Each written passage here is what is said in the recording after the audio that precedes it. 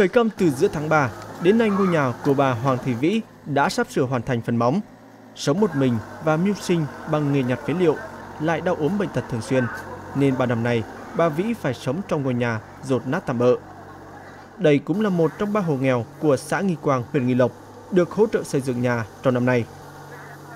Phải làm quanh năm mà đi lặt với trái mà nó đủ tiền ung thuốc mô. Đấy chứ nhờ hồ nhà nước vì là đoàn thề vì là đi giúp đỡ cho vài chân nhà chân cửa đỡ mọt môi đỡ mưa gió. Ngoài cái cơ chế hỗ trợ của kêu gọi các cái nguồn của cấp trên thì địa phương cũng trích từ cái nguồn quỹ viên nghèo đã hỗ trợ cho một đối tượng xây mới là 10 triệu. Còn các cái hồ mà tu sửa thì hỗ trợ 5 triệu. Ngoài ra thì giao cho cấp ủy, ban cán sự xóm, ban công tác mặt trận các xóm thì kêu gọi con em xa quê, chủ yếu là các cái con em mà đang lao động xuất khẩu ở nước ngoài để cùng hỗ trợ với gia đình với cái mức khoảng tầm 30 đến 40 triệu.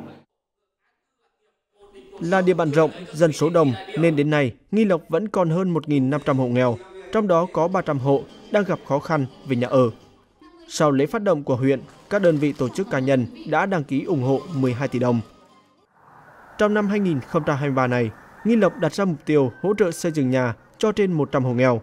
Và đến nay, đã có 26 ngôi nhà trên địa bàn 13 xã được khởi công xây dựng. Những cái nhà nào mà rách nát nhiều thì chúng tôi sẽ tiến hành làm trước. Vì vậy năm nay chúng tôi ưu tiên những cái nhà xây mới. Thì ở huyện thì thành lập ban chỉ đạo và phân công trách nhiệm rất là rõ ràng của các cái đồng chí phụ trách rồi từng lĩnh vực, ngay cả từng thành viên của ban chỉ đạo phụ trách từng địa phương một. Ở xã thì cũng đã thành lập ban chỉ đạo. Chúng tôi cố gắng làm sao mà phấn đấu là 1/3 cái kế hoạch của năm sẽ thực hiện trong tháng 3, tháng 4 này, bắt tay vào xây dựng luôn.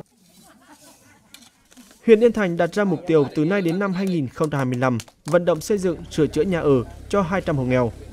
Ngoài vận động các đơn vị, tổ chức, cá nhân, doanh nghiệp trên địa bàn, huyện cũng kêu gọi sự ủng hộ của con em xa quê. Trong năm 2023 này, Yên Thành sẽ ưu tiên hỗ trợ làm nhà cho các hộ có hoàn cảnh khó khăn nhất. Mỗi năm thì Yên Thành phải cố gắng khoảng từ 80 cho đến 100 nhà cho hộ nghèo. Yên Thành ví dụ như cũng đi các hội đồng hương ở trong miền Nam thì cũng đã vận động được khoảng 30 căn. Hiện tại thì Yên Thành đang tiếp tục vận động đối với các doanh nghiệp.